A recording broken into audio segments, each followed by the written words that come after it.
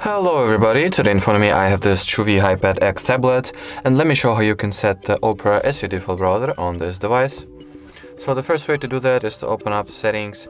Here look for the Apps and Notifications category.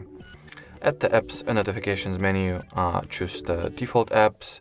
At the default apps page, go for the browser app, and here all that is left to do is to select Opera, and that will mean that we have successfully set it as our default browser. There is also the second way to do it directly from the Opera application, so let's go ahead and open it.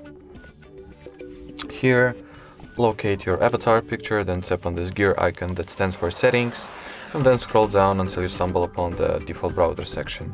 Once clicked, tap on this green Next Allow button, just Next button, then select Opera and choose to set it as default, and that will also mean that you have successfully chosen it as your default browser app. Alrighty, so that was it for this video. Thank you so much for watching, and bye bye.